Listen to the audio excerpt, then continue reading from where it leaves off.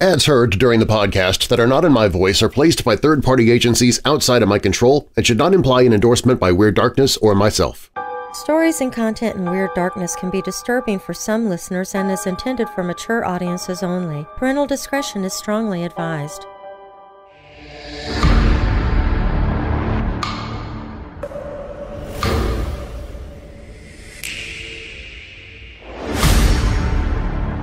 Perhaps the reason there are accounts of bizarre and harrowing hauntings at the Alaskan Hotel is that it resides within the boundaries of one of the most intriguing places in the United States, the Alaskan Triangle. Indeed, all manner of paranormal encounters take place within this section of Alaska, ranging from strange Bigfoot-like creatures to UFOs, and of course the demonic entities and displaced souls. So it should probably be expected that a hotel located here would have some frights for its guests. I'm Darren Marlar, and this is Weird Darkness.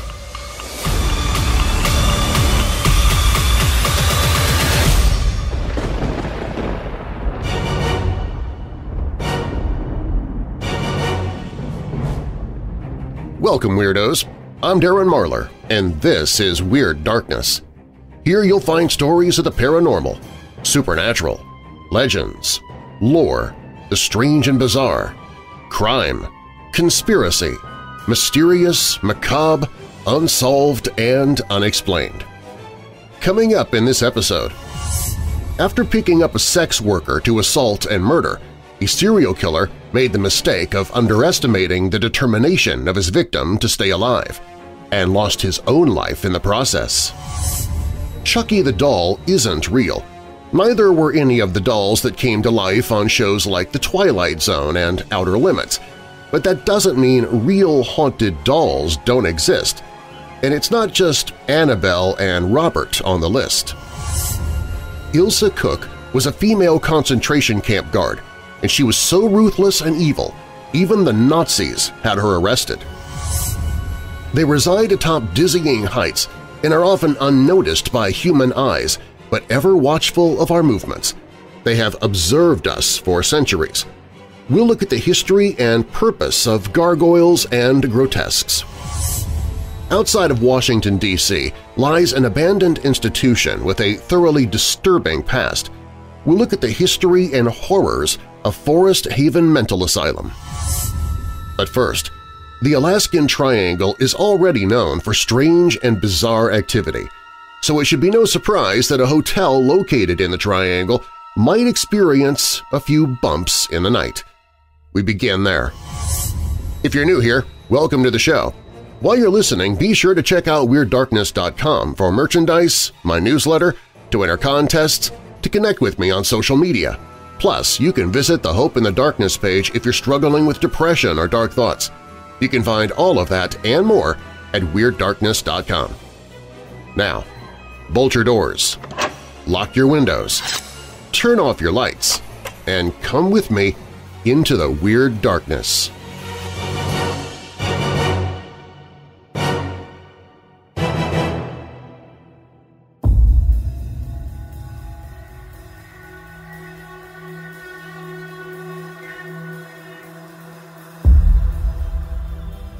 Whether the activity at the Alaskan Hotel is down to its location or not is uncertain. However, the activity witnessed and reported there puts the hotel high on the list of paranormally active locations, with sightings of dark, shadowy figures to people even being prodded and pushed by unseen hands, to objects moving and doors opening of their own accord. The entire building is seemingly wired up to another realm of existence that allows those who reside on the other side of the great beyond access to our world. There are also reports of encounters that we could only describe as time slips, which adds yet another layer to this intriguing and mysterious location. Indeed, as we will examine a little later, the surrounding location may be as important as the buildings and the tales tied to it. Before we move on to those contemplations, though, we'll turn our attention fully to the Alaskan Hotel and the many strange encounters that have taken place there. The infamous Alaskan Hotel in Juneau, Alaska dates back to 1913 when brothers James and John McCloskey, along with Jules Caro, opened the hotel following them striking it lucky in the Klondike Gold Rush, or the Yukon Gold Rush. The hotel offered 46 rooms over 3 floors and quickly became the center point of an ever-growing community of people who had flocked to the region in search of their fortune. According to an online article in 2019, the current owners of the hotel are Mike and Betty Adams, who have owned the building for 40 years. During that time, they have witnessed a plethora of paranormal incidents. They claim that strange goings-on occur all over the hotel, from the bar to the basement and to various rooms. What's more, not only have the Adams witnessed the bizarre activity themselves, but many of the hotel's staff and guests have also done so. One of the rooms, room 315, which we will examine in more detail shortly, appears to be the most active part of the hotel. It is seemingly not uncommon for those who've requested to stay there to change their minds in the middle of the night. Many report a feeling of despair and ill intent permeating their bodies. Even more bizarre are the several reports from guests claiming that the modern bathroom of the room would morph into a typical Victorian-era bathroom for several seconds, before morphing back to the modern appearance. This would perhaps suggest, as much as a haunting at the Alaskan Hotel, there is some kind of time-slip encounters taking place as well. Once more, we will return to this idea later. There is, though, one apparent entity that appears more than any. One of the most famous spirits said to reside at the Alaskan Hotel is Alice, who legend says was murdered in room 219. Alice had arrived at the hotel with her husband, who, like many, was determined to find his fortune in the gold rush. However, after he didn't return to his wife after several weeks, and with no money left to buy food or pay for the room, Alice turned to prostitution in order to support herself. It was while she was with a client in the room when her husband returned. Some retellings of the account state that he allowed the man to walk out of the room, while others state he immediately withdrew his pistol and shot him dead. Regardless of the truth of the matter, he then turned his attention to Alice and strangled her to death. It is said that her spirit remains, not only in room 219, but in other rooms around the hotel, as 218 and 319.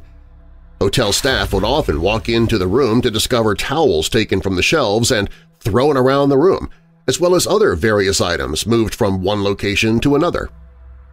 Even more amazing, many guests who've stayed in these rooms often request to be moved in the middle of the night, with some even fleeing the hotel completely, unable or unwilling to contemplate the entities they've witnessed. According to one hotel employee, Alice is often seen sitting on one of the beds in room 219 and sometimes in room 218, while some staff members even report being pushed or touched by her. Other accounts speak of employees walking up the stairs leading to the room and of seeing Alice briefly in the large mirror in the hallway. There have been further sightings of Alice in the hotel bar, as well as people who have been reported seeing her walk down the stairs and disappear. As well as the physical sightings of Alice, many people report items being moved in the room or even going missing entirely. Even more ominous is an almost palpable feeling of dread that some people report when entering the room. This is often accompanied by a sudden feeling of dizziness and intense sickness. There's a book that the owners keep at the hotel. In it, guests are welcomed to document their encounters with Alice or other ghostly entities, which many have done. A good portion of those occur in room 315, one of the most intriguing and unnerving parts of the hotel, which Betty describes as just creepy during a 2018 interview with Alaska Public Media. Room 315 is certainly unremarkable enough. 2 single beds, a painting of 2 women from the 1900s on the wall, a single window, and a replica antique telephone on the wall. As journalist Jacob Resnick wrote, there aren't many clues that you're still in the 21st century. One particularly unsettling encounter occurred in May 2007 when a United States sailor from the USS Bunker Hill emailed the hotel saying that he'd like to stay in room 315 while the ship was in port. The owners agreed to his request. What followed was bordering on the unbelievable. Shortly before midnight, Juneau police received a call regarding a complaint at the hotel. When they arrived, they immediately noticed several people beckoning them toward them and upstairs. They quickly found themselves outside room 315. The door was locked, and there was no response from inside. When they finally did break the door down, the scene that met them was one of sheer carnage. One of the police officers who entered the room was Officer Chris Gifford, who would recall that the walls were covered in blood and that it looked like something very bad had happened in the room. By this point, it appeared the sailor had jumped from the single window in the room. When they looked down to the street, to their amazement, the sailor was struggling to his feet. Although he was suffering from injuries all over his body, he survived the ordeal. Other guests in the hotel recall hearing the sailor's descent from the hotel window. One was an AmeriCorps volunteer named Jill Whites. She recalled hearing a sudden yelling, but as there was a band playing in the bar downstairs, she assumed it was connected to that. Then she heard the sound of glass shattering, and only moments later their hotel window simply shattered. The following morning, Navy officers arrived at the hotel to undertake their own investigation. According to Adams, they made it clear they wanted no publicity regarding the incident involving one of their personnel. What's more, despite the police being involved, there was no coverage of the incident in the newspapers or other media platforms. Even stranger, the owners would receive a phone call from a woman claiming to be the sailor's mother. She was extremely angry and accused the owners of almost killing her son by allowing him to stay in a room that they knew was haunted. Just what the sailor saw in the room and why he decided to leap from the window, only narrowly avoiding death, remains unknown. There are, it would appear, several other ghosts and entities that inhabit the Alaskan Hotel. One employee stated that there was probably a couple of ghosts hanging around the hotel. The same employee would state that many other staff members and guests alike had told them of seeing strange people in the hallways, many of whom appear dressed in clothing that is more in tune with late 19th and early 20th century. And although this particular staff member had not seen anything untoward themselves, they did say that some parts of the hotel just don't feel right, and in these parts of the hotel they just don't feel safe at all. Other strange accounts are said to take place in room 313, the room directly next to the infamous room 315. There, it is said, is the spirit of a fisherman who used to regularly use the hotel when he docked in Juneau. Many people who believe they've encountered him claim to have been alerted to his presence by a sudden overpowering aroma of fish. Another location worth noting is room 321. Their guests expect to see objects move of their own accord, some of which will fly through the air as if thrown by a pair of invisible hands. We've mentioned that Alice is often seen in the hotel bar or coming down the stairs leading to it. However, she is far from the only spooky manifestation reported in this particular room. As you might imagine, many people would still use the bar over the decades of the hotel's existence. And in the early days of the 20th century, with still very much a Wild West approach to law-keeping in the infant town, many disagreements often ended up in bloodshed. Not only do people report seeing shadowy figures out of the corner of their eyes in the bar, but many report seeing glasses moving by themselves, some of which will seemingly be pushed to the ground and shatter. On the television program The Alaskan Triangle, the hotel owners told of a strange presence in the hotel basement, one that appeared to push back against people being there. According to the story, in the late 1990s, a hot tub facility was set up in this part of the building.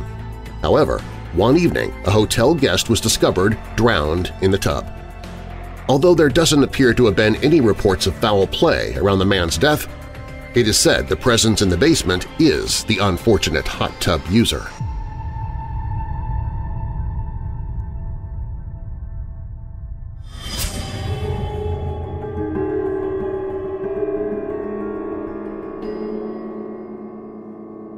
When Weird Darkness returns, Chucky the doll isn't real.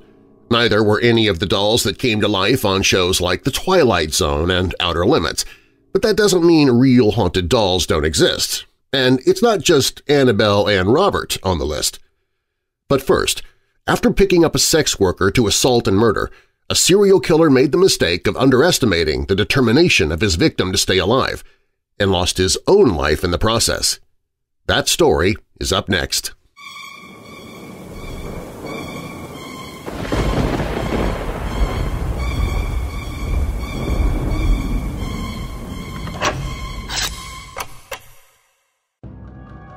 What makes someone kill?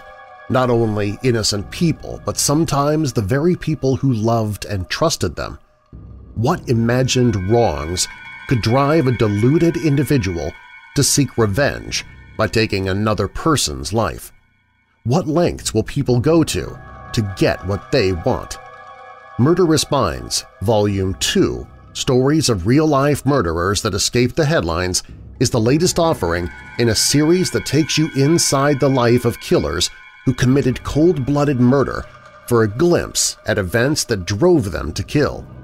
Each tale is sordid, twisted, and worthy of newspaper headlines.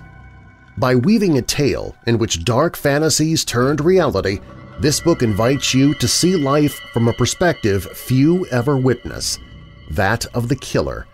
Paired with an in-depth account of each case, it will be a nightmarish journey to the darkest reaches of the mind of these real-life murderers. Murderous Minds, Volume 2, written by Ryan Becker, narrated by Weird Darkness host Darren Marlar. Hear a free sample on the audiobooks page at WeirdDarkness.com.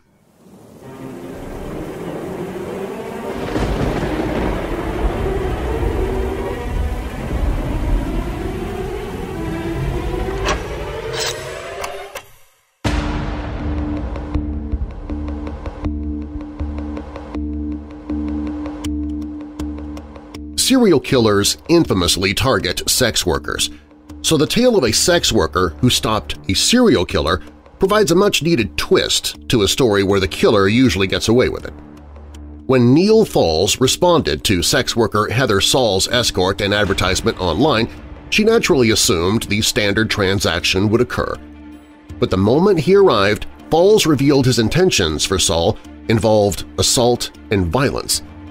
Thankfully, after a scuffle between the two, Heather Saul managed to stop Falls, and in doing so, stopped him from hurting anyone else in the future. After the death of Neil Falls, authorities found evidence on Falls that implied he was likely involved in the death and disappearance of sex workers in many different states across the country. To this day, years after Falls' death, people are still investigating this dead man and the many crimes he probably committed. Neil Falls came to Heather Saul's home under the false pretense of answering an ad she placed for escort services. When Falls arrived, he pulled a gun on Saul and forced his way inside. He began choking Miss Saul, prompting her to fight back by grabbing a nearby rake. Falls made two mistakes at that moment that precipitated his demise. He put the gun down in front of Saul to grab the rake from her, and he left the safety off.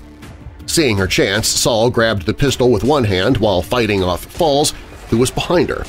Luckily for her, the safety was off and she instinctively pointed the gun behind her head with only one arm free and fired a round into Falls' head.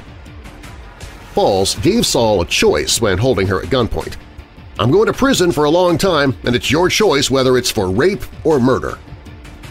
Saul realized Falls had no intention of letting her live and was simply toying with her. She listened to her instincts and began fighting back, perhaps catching Falls by surprise, judging from his folly in placing the gun within Saul's reach. After quickly firing a shot over her shoulder, Saul ran from her home to a neighbor's where she called 911. Though law enforcement suspected a serial killer was operating in the area at the time, they never connected any murders to Neil Falls. That is, until they saw what he had in his car. Police opened the trunk of Neil Falls' truck to find an assortment of tools and supplies needed for the dismemberment and disposal of bodies. The items found included handcuffs, long knives, a box cutter, 2 axes, a machete, a sledgehammer, a bulletproof vest, another gun, shovels, a rubber tube large enough for a body, bleach, and other cleaning supplies. Lieutenant Steve Cooper, Chief of Detectives for the Charleston Police Department, said, "My first thought was, this is a serial killer's kit." When police saw the contents in Falls' truck, They began looking into his past and quickly discovered a grisly trail of murdered women, some believed to be sex workers.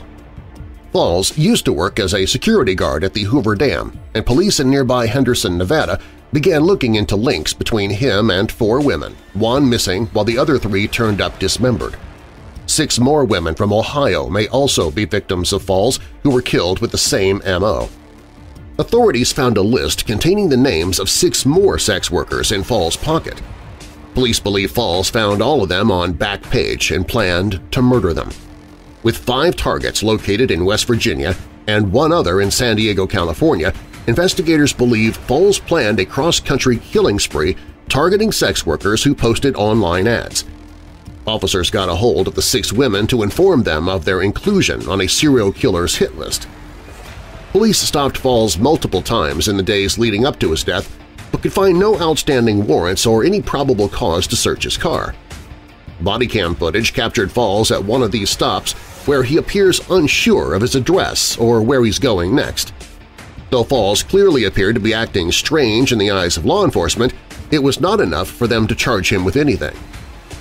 When news of his death and his activities as a serial killer were made public, his former co-workers at the Hoover Dam began discussing what they remember about him on Facebook.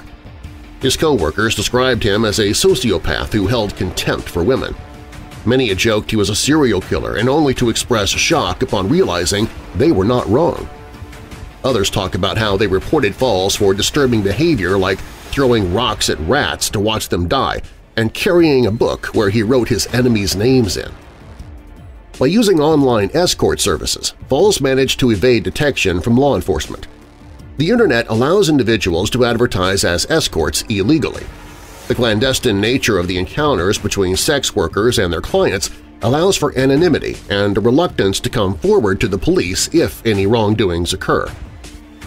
Falls operated virtually unnoticed because of the stigma associated with sex work and the cash-only black market that escorts must operate under. An investigation into Falls' past showed he maintained multiple residences throughout the country. When questioned after a traffic stop, Falls failed to remember a single one of his addresses. He may have purposefully evaded the question, as evidence of his crimes may have been present in one of his homes. Investigators have yet to reveal any discoveries made at any of his homes. Freelance writer Heather Sutphin continues to investigate the connection between Falls and a group of murdered and missing women in Ohio. Though Falls was eliminated as a suspect, Sutphin began a Facebook group dedicated to compiling and sharing information about Neil Falls and any potential victims. Since so many deaths involving sex workers go unnoticed, more possible victims of Falls' sadistic habits could exist out there.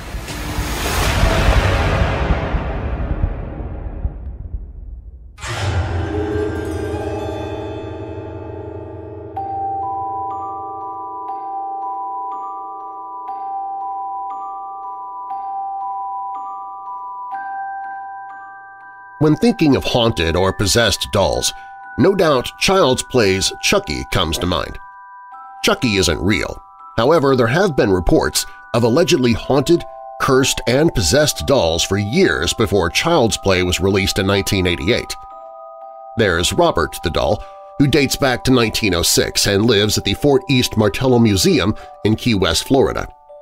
Anyone who offends him suffers a string of bad luck, including kitchen fires, job loss, and car accidents.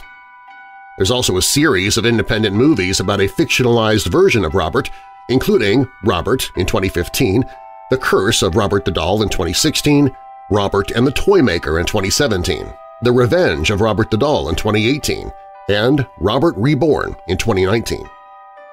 One of the many paranormal superstars in the Conjuring universe, Annabelle, also has her own trilogy of movies: Annabelle in 2014, Annabelle Creation in 2017, and Annabelle Comes Home in 2019. There are many other alleged real-life haunted dolls. Some can be found for sale on many different sites. Like most, I'm skeptical, but the idea of haunted dolls is fascinating. Let's explore more stories. What theories do paranormal investigators have? Since 1970, Annabelle has lived in Ed and Lorraine Warren's Occult Museum in Monroe, Connecticut, which closed in 2019.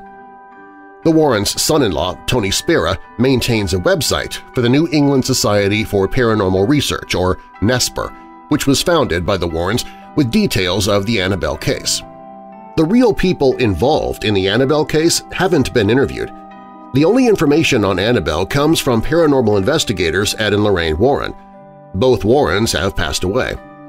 Along with the NESPR website, I also read a 2021 article on All That's Interesting and an interview with Ed Warren conducted by a student of the Warrens and NESPR member Taffy Celium.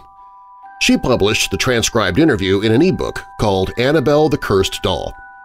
A woman purchased a Raggedy Ann doll from an antique shop in 1970 as a present for her daughter Donna, a nurse. After receiving the doll, Donna, her roommate and co-worker Angie, and Angie's boyfriend Lou reported paranormal activity in their apartment. Donna noticed when she came home from work that the doll would be in a different position than she left her. Then she noticed the doll had changed rooms. They found notes written in childlike handwriting on parchment paper that read, "Help us" and "Help Lou." They had no parchment paper in their apartment.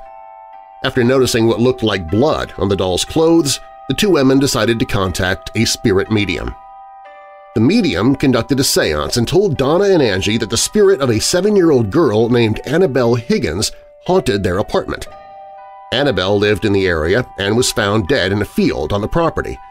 Annabelle wanted to stay with Donna and Angie, and they gave her permission to stay. Lou didn't like the doll and felt that they should get rid of it. After the medium left, the paranormal activity escalated. Annabelle attacked Lou twice. As he was falling asleep, Lou felt as if he were paralyzed and saw Annabelle crawling up his legs. He felt as if he were being strangled. The second attack allegedly happened when Lou went to check out a noise in Donna's bedroom. As he approached Annabelle, he felt as if someone was behind him. He turned around, felt a pain in his chest, and looked down to see blood on his shirt. NESPR says Lou had 7 claw marks on his chest, 3 vertically and 4 horizontally. All were hot, like burns. These scratches healed almost immediately, half gone the next day, fully gone by day 2. The Warrens said that they never saw the scratches, and there's no documented proof of them. The three contacted an Episcopal priest, Father Hegan, who in turn contacted Father Cook, who was experienced in paranormal matters. Father Cook contacted Ed and Lorraine Warren. After allegedly speaking with the three, the Warrens told them that a non-human entity was manipulating the doll to get the trio's attention. The Warrens said the entity intended to possess a human host. Father Cook cleansed the apartment. Donna insisted that the Warrens take Annabelle with them. On the way home, the Warrens claimed that they almost had several car accidents. Ed described having trouble steering the car. He also said he stopped to sprinkle Annabelle with holy water. Once they got home, there were more alleged incidents with the doll. The Warrens claimed Annabelle allegedly levitated in Ed's office and moved around the house. 2 people, a detective and a priest, allegedly had frightening experiences with Annabelle. The priest mocked Annabelle and almost had a car accident after leaving the Warrens' house. The detective refused to talk about what happened to him when he was alone with Annabelle. Annabelle was locked away in a case made with wood blessed with holy water. There were also 3 or more binding spells put on the doll, which were supposed to keep her from moving around. However, she would be blamed for the death of a young man who mocked her. He and his girlfriend got into a motorcycle accident shortly after leaving the museum. He died, and his girlfriend survived. There isn't anything to confirm this story other than the Warrens' account of it. Annabelle attacked, but Peggy the doll can affect the mind and the heart. Literally. A 2015 Redbook article, "Haunted Doll Peggy Causes People Who Look at Her to Get Sick," reports that Peggy's former owner sent the doll to a paranormal investigator, Jane Harris. The woman suffered from nightmares, fever, and hallucinations, which she blamed on Peggy. Redbook quotes Harris as saying, "She'd wake feeling hot and shaken.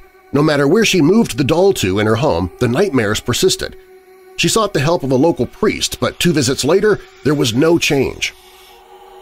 However, bad dreams aren't the only thing a person risks after having contact with Peggy. It gets much worse. Peggy reportedly causes dizziness, nausea, headaches, and heart attacks only from looking at her photo. If you encounter her in person, you may even lose your mind. Harris claims that 80 people experienced the aforementioned symptoms after looking at pictures of Peggy. Some felt anxiety and had visions of a mental institution, and one woman claimed that Peggy gave her a heart attack. Harris's team determined that Peggy is inhabited by the spirit of a woman from London who died in 1946 from a chest-related illness. The woman is also said to hate clowns. Redbook reports that 4 mediums examined Peggy and said that the spirit is restless, frustrated, and previously persecuted, possibly with ties to the Holocaust. However, a 2019 Den of Geek article reports that Peggy doesn't want people to know much about her. The doll is blamed for Harris's notebook disappearing after a seance, which was later found on the beams of the ceiling. Harris claims that she's had many reports from people saying that looking at Peggy's picture froze their computers. Not mine. I watched a video of Peggy on YouTube while working on this podcast. Other reports include lights flickering out and the temperature in the room dropping. Back in 2015, Harris told Redbook that when she receives these reports, she'll usually speak to Peggy alone and politely ask her to stop. According to Harris, Peggy does as she asks. Redbook quotes Harris, "We've been told she can affect people's dreams," Harris said. She recently visited a lady in her dreams, warning her about one of her cats. The next morning, the lady found her cat very ill, and he sadly died that day. Den of Geek reported in 2019 that Peggy changed owners. Paranormal investigator Zach Baggins of the Travel Channel's Ghost Adventures currently displays Peggy at his haunted museum in Las Vegas. According to Den of Geek, Baggins claims that during a seance with Peggy, a typewriter began to type on its own. She also allegedly causes poltergeist activity and can manifest flies. Visitors to Baggins' museum are required to sign a waiver. Then there's Haunted Harold. A young filmmaker named Greg created a stir in the paranormal community after listing Harold as a haunted doll on an auction site in 2003. According to Harold the Haunted Doll's website, the doll was named Harold after a video was shown where the doll's arm and mouth allegedly moved in response to the word "here" or Harold. Greg admitted to his neighbor Kathy that the doll was a hoax. After Greg failed to sell the doll, Kathy, a family friend, agreed to take it. She intended to create a hoax with the doll also. However, Kathy claims that she got a doll that was actually cursed. Kathy claims that crazy stuff happened in her Dublin home and that 2 friends died under mysterious circumstances within 6 months of each other. A roommate, Ronnie, asked to see the doll before going on a trip to Amsterdam. Shortly after, she fell down a flight of stairs and died. Then a man named Steve moved in, who's described as a healthy, athletic guy. He was diagnosed with lung cancer 3 months after moving in and died. She said that she heard a scream in the background while on the phone with her fiancé, Rick. It turned out that there was a large brown wolf spider crawling up his back. At the same time, Kathy claims she saw a large hairy spider run across her living room into the bathroom. Kathy said that Rick later showed her an area on his back where the spider was killed. Kathy eventually sold Harold to paranormal investigator Anthony Kanata. On Harold's site, Kanata writes about bringing Harold to a psychic named April for a reading. Kanata sprinkled Harold with holy water, and April took the doll in her hands.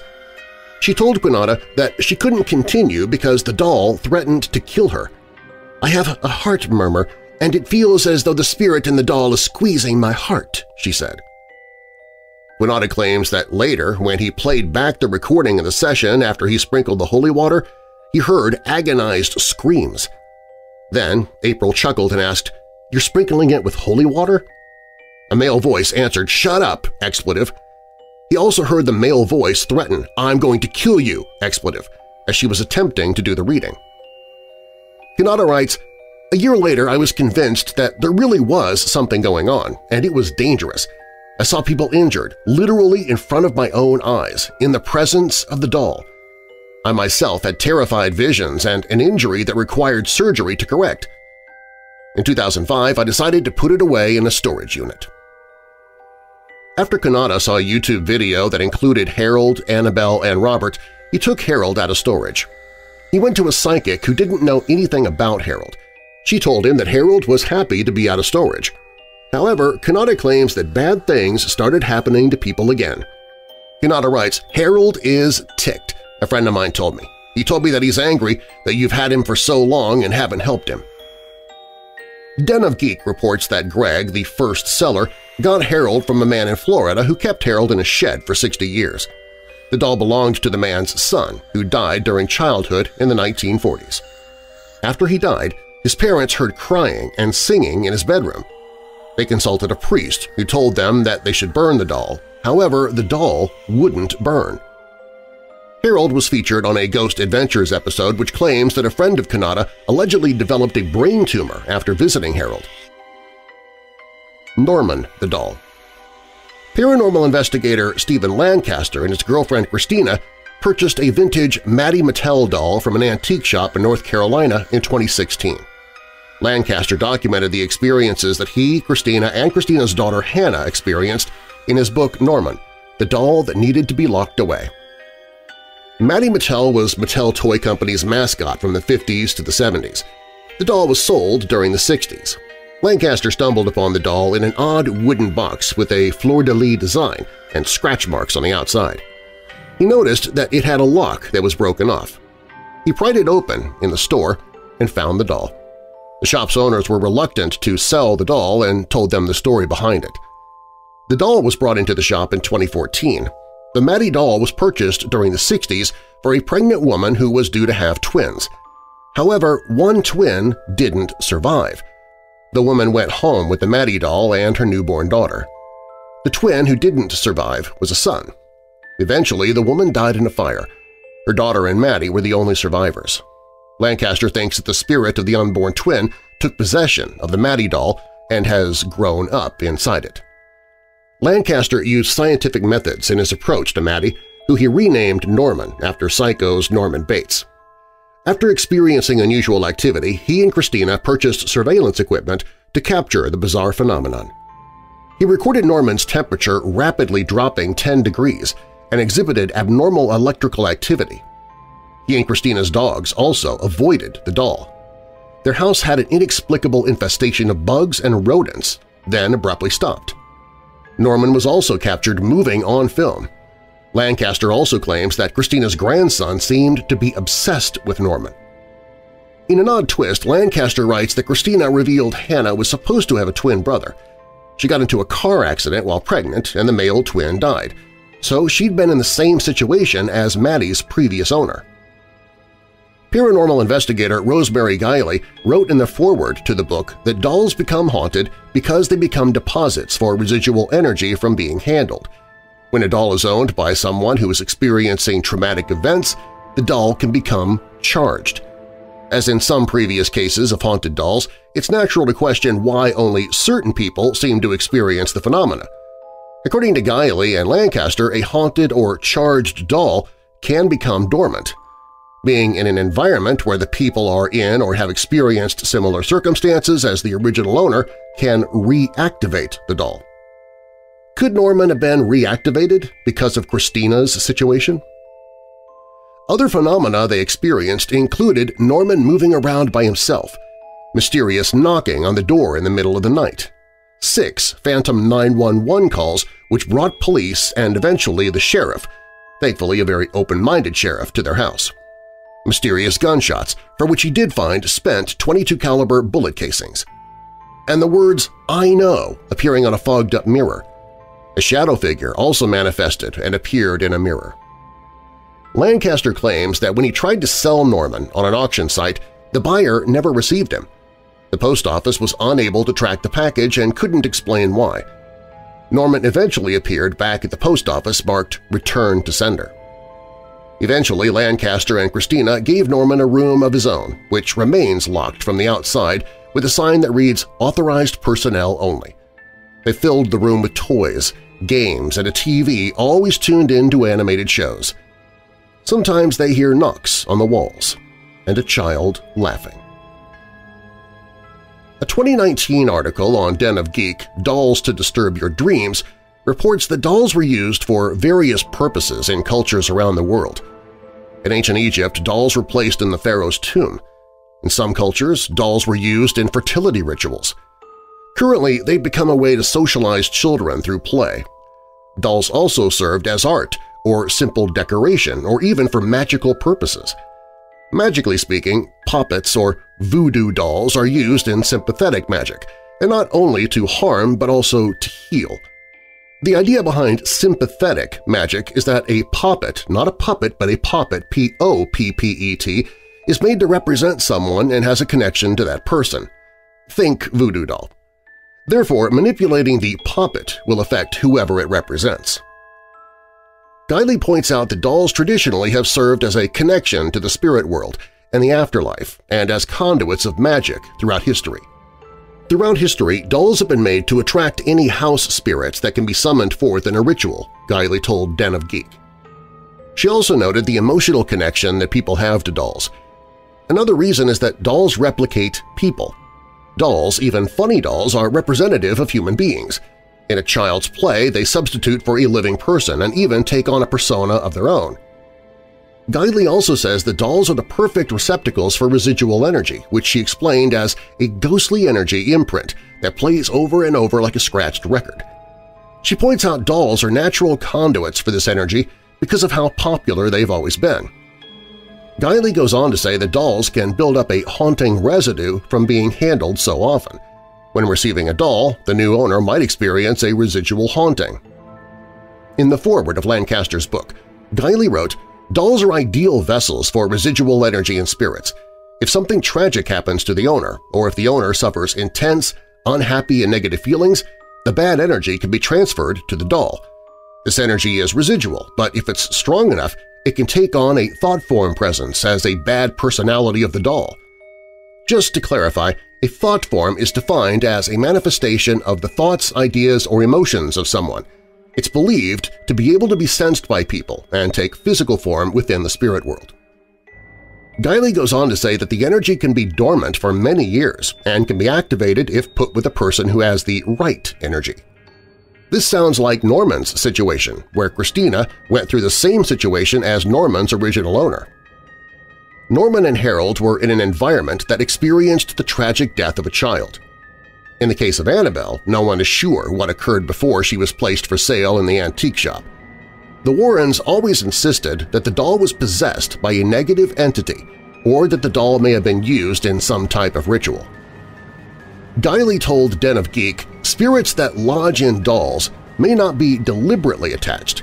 Spirits who are attracted to the living can, in certain cases, latch on to possessions a person has. Dolls are the most likely candidates.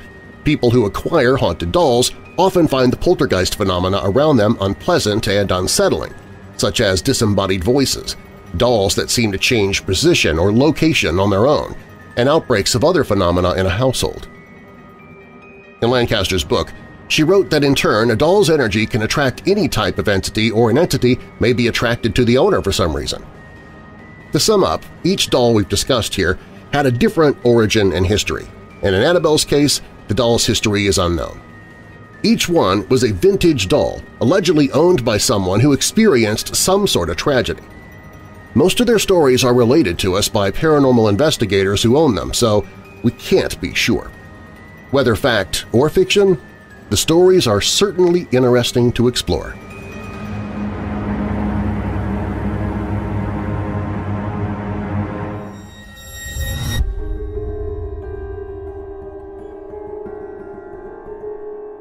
Coming up, Ilse Koch was a female concentration camp guard, and she was so ruthless and evil even the Nazis had her arrested. Plus, they reside atop dizzying heights and are often unnoticed by human eyes but ever watchful of our movements. They have observed us for centuries. We'll look at the history and purpose of gargoyles and grotesques. These stories and more when Weird Darkness returns.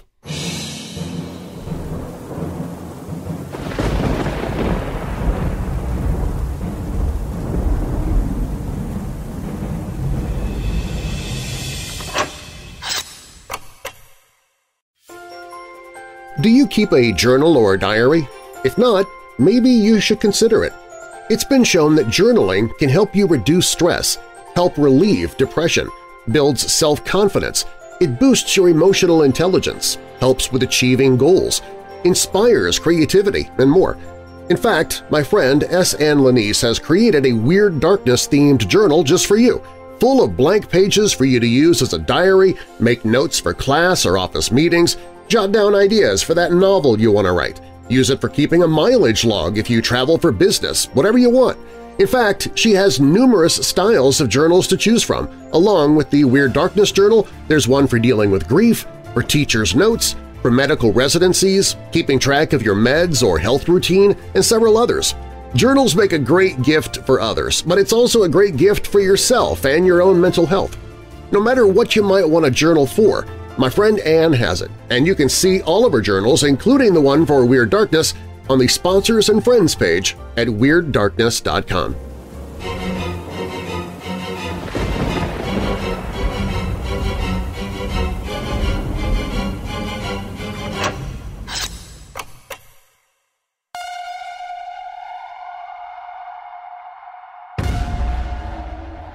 We rarely hear about female Nazis from the days of the Holocaust, but they did exist, and one of the worst was undeniably Ilse Koch. Koch acted as a guard over the concentration camp at Buchenwald, where she tortured, killed, mutilated, and constantly taunted inmates. She was flippant with her sadism, given the nickname the Beast of Buchenwald, and her husband, the Commandant, was equally evil. Some of the atrocities Koch committed are enough to make even those with strong stomachs squirm. Please keep in mind that some of what you're about to hear is graphic and disturbing, so this is not for the faint of heart. However, what happened to prisoners at the hands of the Beast of Buchenwald was real and well documented. All can rest assured, though, that not only were her evil deeds found out, but she was punished for her crimes against humanity. Some might argue not strongly enough, though. Buchenwald concentration camp guard Ilse Koch is widely regarded as one of the most evil women to have ever lived, and once you're done hearing about the heinous things she did, you'll likely be inclined to agree. Ilse Koch worked as a bookkeeping clerk in the 1930s before she joined the Nazi Party. It was in her time working for the Nazis that she met a man named Karl Otto Koch. Karl Otto was a sadistic sort of man who quickly rose through the ranks to become a commander, serving at several concentration camps. Ilse, rather than be horrified by the atrocities and crimes her husband was committing, instead involved herself in his work, supporting his actions. In 1936, the pair were married, and less than a year later, Karl Otto was made commandant of the Buchenwald concentration camp. This was one of the larger camps, focused on not only imprisoning but also exterminating Jews, homosexuals, and other victims. The iron gates to the entrance touted a sadistic message to any who came in. To each their own, or more bluntly, "You'll get what you deserve," was written across it. Ilse took the opportunity at Buchenwald to get involved on a more personal level, becoming a guard. She quickly gained a reputation for being even more sadistic than her husband. One particular bit of sadism that Ilse indulged in was the act of seeking out tattooed prisoners. Some accounts say that she did this at the request of a doctor at the camp to do research on correlations between tattoos and criminality, which he later wrote a dissertation on. Some, though, say that it was just for her own enjoyment. Koch would ride her horse through the camp, and when she saw a distinctive tattoo she liked, she would have the prisoner captured. The prisoner was then stripped of his or her skin, preserving the tattoos before being killed and incinerated. Ilse didn't turn all of the skins over to researchers either. She kept several patches as morose trophies in her home. Her skin samples would be a key part of her later trials. Above all, Ilse Koch enjoyed seeing the prisoners suffer both physically and emotionally. She would ride through the camp, taunting prisoners, and when one would dare to look up, she would brutally whip them with her riding crop. She would laugh at those who were being sent to gas chambers, and her house was visible to the entire camp, as if always ominously looking down at them. When she was selecting prisoners to be taken away to have tattoos removed, she would take her time in the selection, drawing out the prisoner's terror. Perhaps most distressingly of all, Ilse took her most sadistic pleasure in knowing children were dying. Surviving prisoners later recalled that she'd always seemed the most excited when children were about to be sent to the gas chambers. Ilse Koch is perhaps best known for her love of human skin and the horrifying arts and crafts projects she used it for. She had a hobby of collecting not only skin, but also things made from skin. After prisoners with tattoos or any that she just didn't like that day were killed, the SS guards would tan their skin and then store it. They would later turn it over to Ilse, who supposedly used it to make book covers, gloves, and lampshades for herself and the other officers. She even took to making shrunken heads and skulls for display in her house. In her entire personal collection of ornamental human skin items, Ilse had one item she was supposedly most proud of – a lady's handbag. Ilse would happily carry the bag for officers and prisoners to see. Some accounts say that it was made from tattooed skin. While many of these items have been noted by others, none of the skin lamps were ever recovered. Whenever the fancy took her, Ilse enjoyed making the prisoners hurt one another. If she could not find a tattoo she particularly liked, she would sometimes make one of the prisoners tattoo another in a manner that pleased her. The tattooed prisoner would then be killed for their newly inked skin. However, one of her other interests involved sexually taunting and torturing the inmates. She would go out of her way to wear very short skirts, very tight sweaters, and would behave sexually openly around starved and tortured male prisoners. She'd watch as they performed exhausting activities or flaunt and prance around like a movie star. She would even, for her own amusement, force them to perform sexual acts on each other. This is one of the reasons the inmates began calling her the Witch of Buchenwald. Although human skin may have been a preferred source of amusement, Ilse didn't stop there when it came to body parts. Maybe because of her close relationship to the doctors and guards of the camp, she began collecting human body parts and organs. She experimented with making shrunken heads and also collected preserved organs. Lungs, brains, hearts, livers, and more were all preserved and used as decorations in her home and in the homes of the other guards. Some had previously been experimented on, but most were taken solely for decoration. Because these organs were so well preserved, many were recovered and used as evidence in future trials. Many of Ilse's atrocities are truly depraved, but one of her most brazen ones involved fraudulent dealings with money. Koch was very fond of horses and wanted a new place where she could ride them and hold other sporting events. She reasoned that the prisoners of the concentration camp had no need for their money anymore, so right away she stole the money collected from the inmates and used the funds to build herself a private stadium in which to ride. The amount of money she stole is impressive. In the end, she spent $62,500 of prisoner money, which is about $1 million by today's standards. Ilse had a reputation at the camp for being a witch, which is bad enough, but she also had a reputation for being a nymphomaniac. Ilse was said to have been in an open marriage of sorts. She kept doctors and guards for lovers, all without her husband complaining, and had several children, possibly by different fathers. Her husband, it seems, was not only okay with this, but pretty sexually open himself. At the home they lived in, which looked out over the concentration camp, they would allegedly hold orgies for the SS officers and guards. It was suggested that Ilse's husband had homosexual tendencies, or that he at least had sexual contact with both genders. This is supported by the fact that he caught syphilis while commandant, but Ilse never had syphilis. Given what horrible people the Nazis were, it would make sense that anyone arrested for abuse of power by Nazis had to have been really horrendous people. In 1941, Ilse and Karl Otto were investigated for cruelty and black market activities, including fraudulent use of money. Seeing as the Kochs had been doing both of these things, they were arrested in 1943 for embezzlement as well as cruelty. Dr. Hoven, Ilse's lover and assistant in collecting tattooed skin, was also arrested for mistreatment and murder. During the trial, Karl Otto was found guilty of skimming money, as well as murder, and was sentenced to death. He was eventually executed. Amazingly, Ilse was not convicted of her crimes at the SS trial. There weren't enough witnesses to convict her, and all the physical evidence seemed to have vanished. This was likely done with the help of doctors at the camp. According to a Buchenwald report, Koch ordered the execution of a hospital orderly and his assistant. The two medical professionals had treated Karl Otto Koch for syphilis and knew what was going on at the camp. They were killed so as not to reveal secrets. Allegedly, Ilse also killed and incinerated prisoners who had witnessed the criminal things she had done. This method of disposing of evidence proved effective, and she was released, to the horror of many. Unfortunately for Ilse, Germany was not destined to win the war. When the war concluded, the Allies arrested Ilse.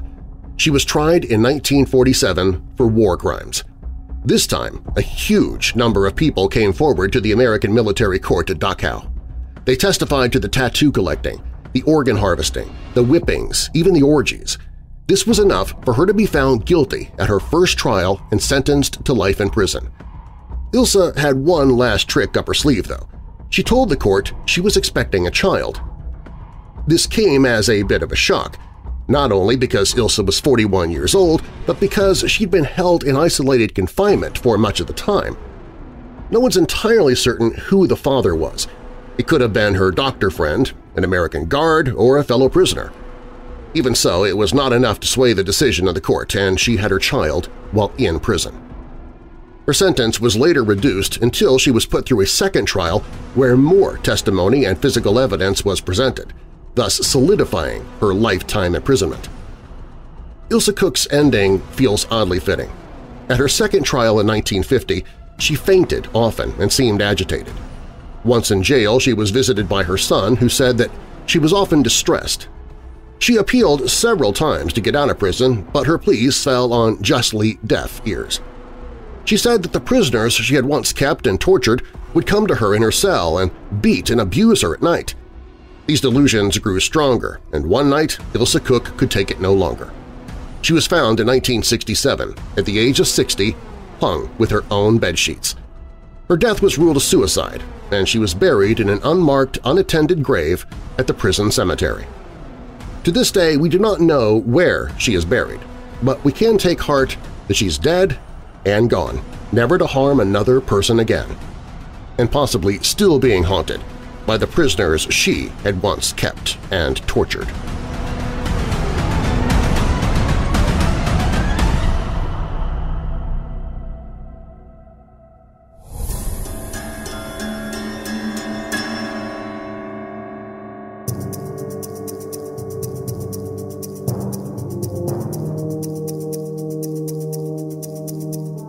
Gargoyles appeared very early in Gothic architecture, and they were needed to eliminate corrosive rainwater from the foundations of churches.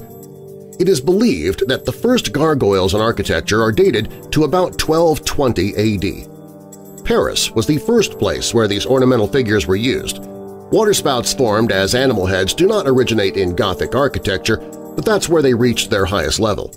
They were used much earlier in Greek and Egyptian architecture, even in Pompeii. As soon as people realized the gargoyles' decorative value, their number largely increased. Many of them did not even carry water, but they were beautiful. Various motifs used to carving gargoyles included pigs, birds, lions, cows, horses, foxes, pilgrims, bids, and many more. Also, human subjects were popular.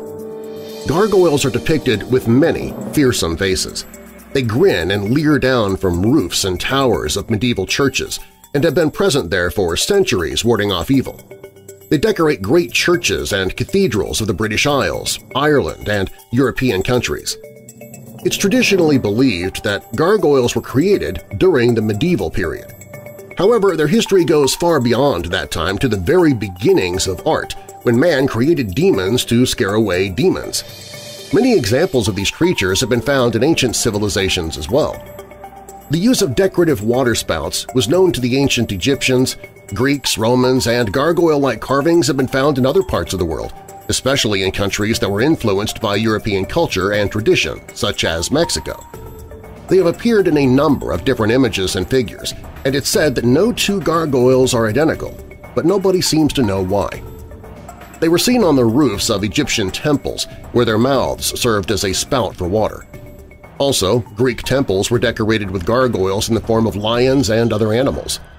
Later, these creatures became strictly ornamental and assumed many forms, such as dragons, devils, demons, half-human and half-animal, as well as caricatures of real people or classes of people. The name gargoyle is often attributed to Saint Romanus, the Archbishop of Rouen. According to legend, he saved his country from a monster by the name of Goji, sometimes called Gargoyle. La Gargoyle is said to have been a legendary dragon with bat-like wings, a long neck, and the ability to breathe fire from its mouth, that lived in a cave near the Seine River in the 7th century and was ravaging the town and people of Rouen. It was slain by Saint Romanus, the Archbishop of Rouen. After the dragon was slain, its body was set ablaze. Its body was consumed by fire, but the head and neck survived and were mounted on a building. Supposedly, the monster was so scary-looking that it frightened off evil spirits. This led to some calling the monster a protector and placing similar carved figures on churches and other important buildings. Originally, the term referred only to the carved lions of classic cornices or to terracotta spouts, such as those found in the Roman structures at Pompeii. The word later became restricted mainly to the grotesque carved spouts of the European Middle Ages. It is often but incorrectly applied to other grotesque beasts. Gargoyles always have drainage conduits. Other carved beast depictions don't. What's important is not all grotesques are gargoyles, but all gargoyles are indeed grotesques. A French abbot, Saint Bernard of Clairvaux, was famous for speaking out against gargoyles. He most probably didn't fully understand their role, though, when he wrote, "The Washington National Cathedral in Washington, D.C. has 112 gargoyles, brain diversion devices with a spout, and over 1,000 other grotesques without a spout. When people think of gargoyles, most envision monsters and dragons and the like, but there are also other intriguing and odd figures. What are these fantastic monsters doing in the cloisters before the eyes of the brothers as they read? What is the meaning of these unclean monkeys, these strange savage lions and monsters? To what purpose are here placed these creatures, half beast, half man, or these spotted tigers? I see several bodies with one head and several heads with one body. Here is a quadruped with a serpent's head. There a fish with a quadruped's head. Then again an animal half horse, half goat. Surely, if we do not blush for such absurdities, we should at least regret that we have spent on them." Apologia ad Galileum Abbatum, as part of the Library of Latin Texts. Even in the United States, gargoyles were used on more modern buildings as a form of decoration, such as the stainless steel versions used on the Chrysler Building in New York City, at Princeton University, University of Chicago, and Duke University.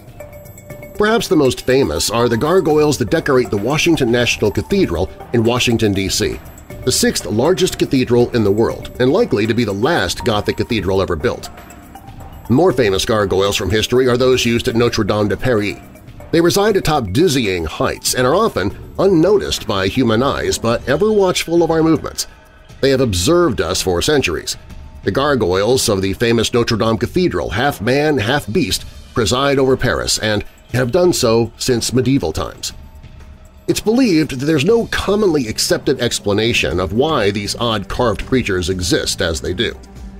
Why were these figures actually placed atop the buildings? Did they have a symbolic meaning? Were they used for repelling evil, or perhaps only for architectural balance? Perhaps, as we said at the beginning of this story, they eliminate corrosive rainwater from the foundations of churches. Or were they perhaps, as Klaus Schmidt of the German Archaeological Institute in Berlin suggested, watchmen of the period, guardians of the ancient religious sanctuaries?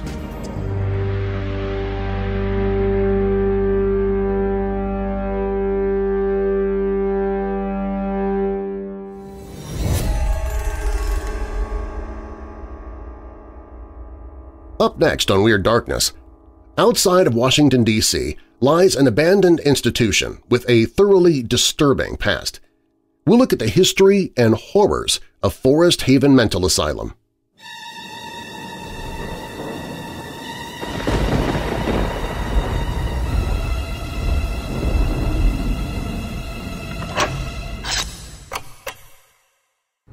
Sometimes you feel a bit nutty, especially if you're a weirdo. If that feeling transfers to your taste buds as well, I've got some great news for you. Weird Dark Roast Nutty Mummy Coffee. Wrap your taste buds around this medium dark roast blend with shrouds of almond, honey, and chocolate. Each bag of Nutty Mummy is exclusive to Weird Darkness and is roasted to order, then bagged specifically for you to ensure maximum freshness for you, your mummy, and anyone else you share it with. Entomb your old coffee coffee and bring your taste buds back from the dead with Weird Dark Roast Nutty Mummy at WeirdDarkness.com/coffee. That's WeirdDarkness.com/coffee.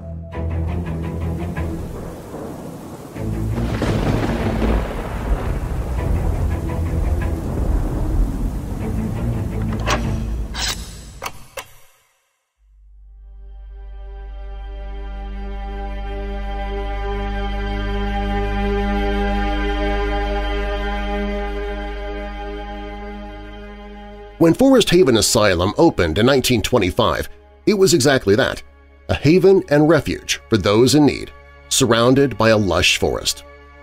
The asylum was open for mentally impaired individuals of any age as part of an effort to ease the burden of supporting a disabled person. It was believed that if families surrendered their in-need relatives, they would flourish in an environment that was made to complement their specific and often intensive personal needs. The asylum was built in Laurel, Maryland, approximately 20 miles outside of Washington, D.C., meant to minimize inmate exposure to the rush of city life. Construction on an administration building began in 1938. 2 years later, then First Lady Eleanor Roosevelt attended the dedication ceremony on March 8, 1940. The 30,000-square-foot building boasted 38 hospital beds, 2 fracture beds, 18 cribs and an operating room, lab space, an X-ray room, a dentist's office, and a psychiatrist's laboratory. The initial concept for Forest Haven included the cultivation of optimism. Mentally ill patients would not suffer the stigma of being viewed as irreparable, broken people, but would instead reside peacefully among friends and dedicated caregivers. 22 buildings and 200 acres of woods guaranteed that Forest Haven would be more than an idea. It would be a vision of the future. Each building was known as a cottage and given a pleasant name such as Magnolia, Pine, Oak, and Hawthorn. In addition, forward-thinking catapulted the asylum into a class of its own. Patients would not simply stare into space between treatments, they would become part of a farming community. Eventually, Forest Haven's residents milked cows and tended crops. They also received adequate exercise and time outside in nature. And for a while, everything worked. But soon the facility would become more of a madhouse. By the 1950s, many of the asylum's state-of-the-art amenities were outdated. Financial problems prevented the kind of advancement needed to keep up with newer medical practices. Most of the extracurricular programs and recreational comforts were discontinued. A decade later, Forest Haven was no longer a utopian society, but a place of disposal for the troubled, the unwanted, and the misdiagnosed. A surge in population forced staff to focus on maintaining order instead of rehabilitation. The problem continued to snowball to such an extent that many people who were not mentally challenged but suffering other ailments – blindness, deafness, epilepsy, etc. – were thrown into the asylum and classified as slow or underdeveloped. And as Forest Haven became more and more understaffed, abuse began rippling through the system. Benefits that had once been standard were significantly reduced. Unqualified personnel filled the staffing void. This left many patients to wander the rooms and halls aimlessly and usually unattended. Some of the doctors were even declared incompetent by the state of Maryland. By the 1970s, claims of abuse were rampant. It was determined that many of Forest Haven's patients did not belong there or were not impaired enough to warrant institutionalization. Staff frustration mounted, causing some workers to lash out and beat the residents. Abuse claims eventually became deaths. An untold number of patients died at Forest Haven. Figures are often spoken about in the hundreds.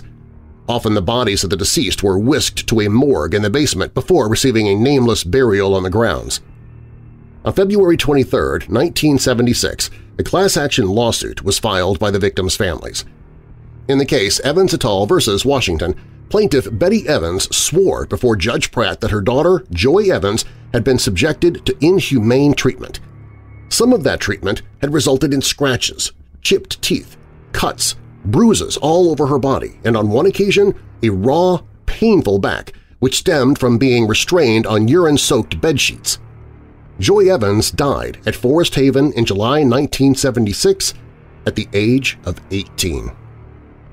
2 years later, on June 14, 1978, the case between the plaintiffs and the city was settled.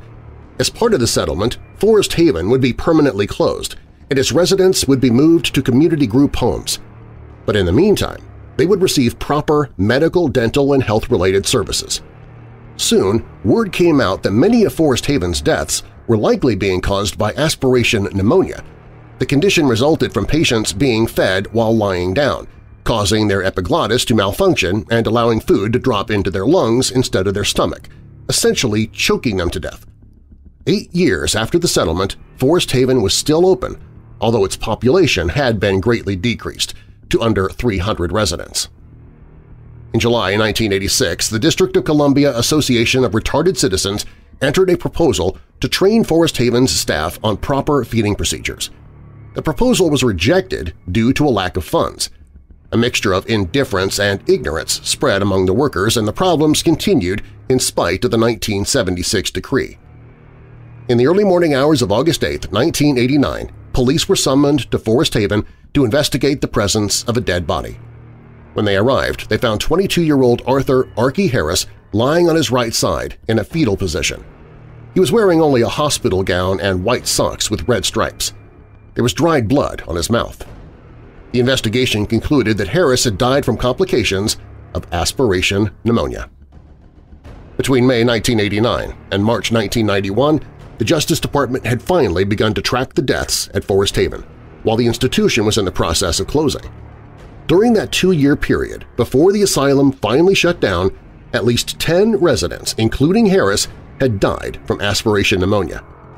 On October 14, 1991, Forest Haven's doors were closed for good. The total death count will never be known, due in part to the quick practice of hauling bodies to the morgue and then burying them en masse outside. Before the asylum closed, the families of several former residents purchased a large granite headstone to memorialize those who died there. It sits in a field known as the Garden of Eternal Rest. Today, only the remnants of Forest Haven are left. It is patrolled by a team of security guards to keep photographers and curiosity seekers from entering. It stands as a haunting reminder of its horrible history.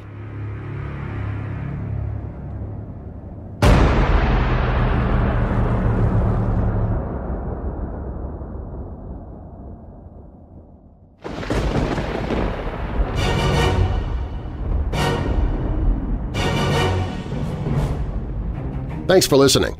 If you like the show, please share it with someone you know who loves the paranormal or strange stories, true crime, monsters, or unsolved mysteries like you do.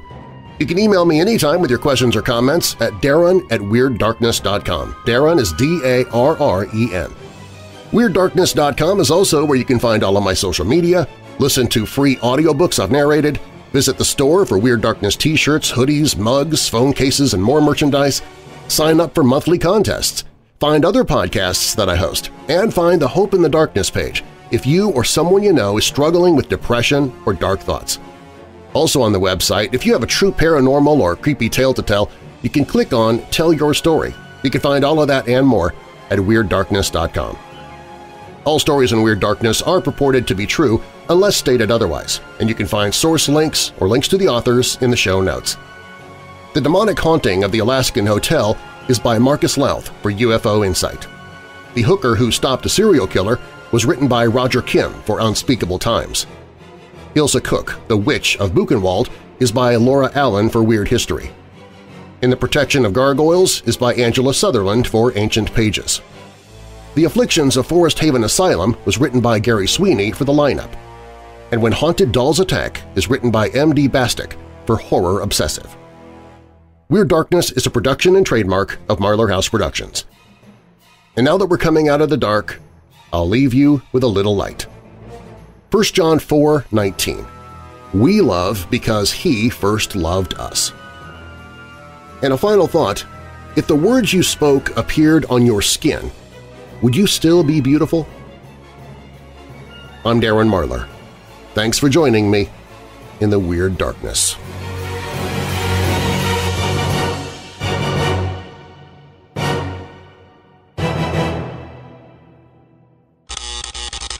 When they arrived, they immediately noticed several people beckoning them towards them. When they arrived, they immediately noticed several people beckoning them toward them. When they arrived, they immediately noticed several people beckoning them toward them and toward them in the stairs, beckoning them towards them and upstairs. When they arrived, they immediately noticed several people beckoning them toward them and upstairs. I guess the sentence makes sense. It just sounds weird. Okay. In an odd wooden box with a fleur-de-lis design. Fleur-de-lis. I forget how to say that. Fleur-de-lis design? I've come across this a few times, and for some reason I can never remember exactly how to pronounce it. It's not something you typically use in everyday conversation, you know? Fleur-de-lis. Fleur-de-lis. Fleur-de-lis. Like more cookies, I think the fleur-de-lis. Fleur-de-lis. Okay, so it is fleur-de-lis, but you don't do the S. Okay. They reside atop dizzying heights and are often unnoticed by human eyes, I see, I'm built. And likely to be the last Gothic. Hey Weirdos! Be sure to click the like button and subscribe to this channel, and click the notification bell so you don't miss future videos. I post videos 7 days a week. And while you're at it, spread the darkness by sharing this video with someone you know who loves all things strange and macabre. If you want to listen to the podcast, you can find it at WeirdDarkness.com/listen.